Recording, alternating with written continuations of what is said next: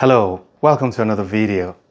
We'll be taking the derivative of the first hyperbolic function in this sequence because I'm going to take in quite a number of derivatives and doing some integration also, if possible, relating to hyperbolic functions. And what I want to say is there's always this controversy about how to say this. So if you live in America or you have American education, you say this is sinh x. But if you are in Britain or any country with British education, you call this sine x. I like to shine, so I'm going to call it sine x. Forgive me if you live in America. Let's get into the video.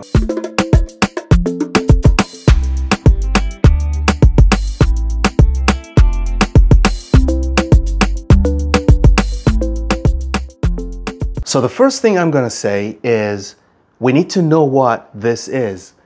Okay, hyperbolic sine.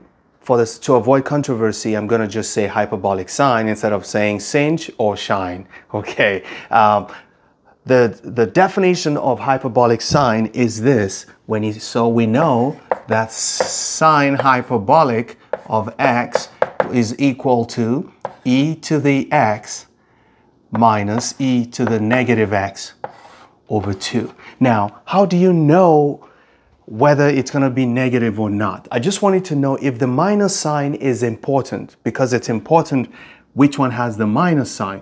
You can't put the minus sign here because the minus sign is important. It means this function is sensitive to the minus sign, which means it is an odd function, which means you know it's the sine version of the hyperbolic trig ratios. So you want to use that to remind yourself how to find this. So I can write this another way and say this is 1/2 of e to the x minus 1/2 of e to the negative x. So this makes your differentiation easy. So we can go back here and say y equals 1/2 e to the x minus 1/2 e to the negative x. So this is what we need to differentiate. And the good thing about this, that's why e is an amazing function, because it's easier to differentiate anything expressed as an exponential function in terms of e. So now, let's go.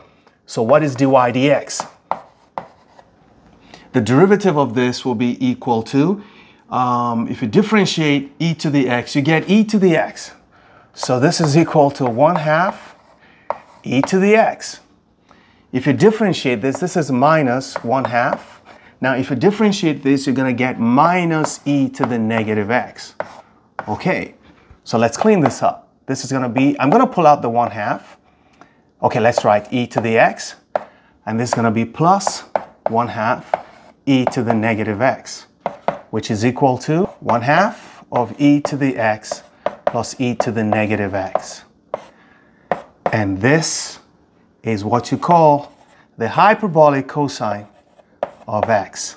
So dy dx is equal to the hyperbolic cosine of x. If we differentiate cosine, hyperbolic cosine, will we get minus hyperbolic sine? We don't know yet. We have to figure that out. Okay. Until then, never stop learning, because those who stop learning have stopped living. Bye-bye.